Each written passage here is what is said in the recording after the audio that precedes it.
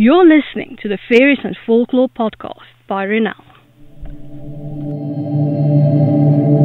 I'm dark fantasy author Ronel Janse van Vuuren. With nearly a decade of digging around in dusty folklore books, researching creatures of imagination that ignited my curiosity, I'm here to share the folklore in a nutshell and how I reimagined it for my writing in An Origin of the Fae. This is the Faeries and Folklore podcast.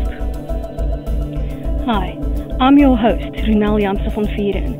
You can just call me Ronel. In today's episode, we're continuing our exploration of the Faeries. This episode is brought to you by my Dark Court Sisters book series, available in ebook, paperback and audiobook. 3 sisters, 3 destinies, 3 ways to destroy the world.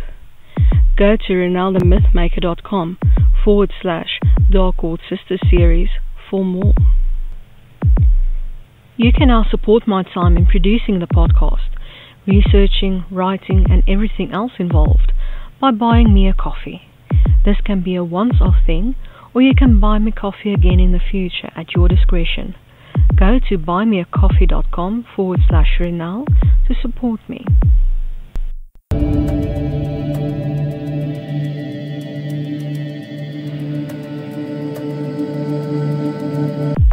We are continuing our exploration of solitary fae. Today's fairy, Yumboes, Folklore in a Nutshell by Ronel. Originating in West Africa, Yumboes closely resemble European fairies.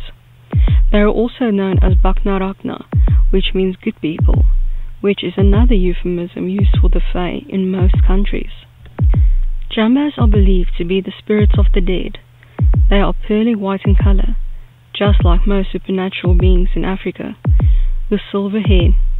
They're not very tall and live beneath hills. On moonlit nights, they come out to dance. They feast at long tables laden with food, mainly fish they caught themselves and corn stolen from humans. They are served at these feasts by invisible servants, and they invite humans to dine with them. We all know, though, that it is a bad idea to eat with fairies. You might belong to them forever. And now for my interpretation of the Fae in An Origin of the Fae, Yumboes. They are small, with deathly white skin and silver hair. They look sweet and kind. They're obsessed with food. They don't mind setting out elaborate feasts on long tables, properly set with silver and fine china, in the middle of forests. They even share their meals with travelers, especially meals of plum wine, fish and corn. They have invisible servants. These are guests who had overstayed their welcome and are now silently enslaved to them. So be warned, do not eat with fairies, or you'll belong to them. I hope that you've enjoyed this episode of the Faeries and Folklore podcast and that you've learned something new about fairy. Remember that you can get a transcript of this episode in the description.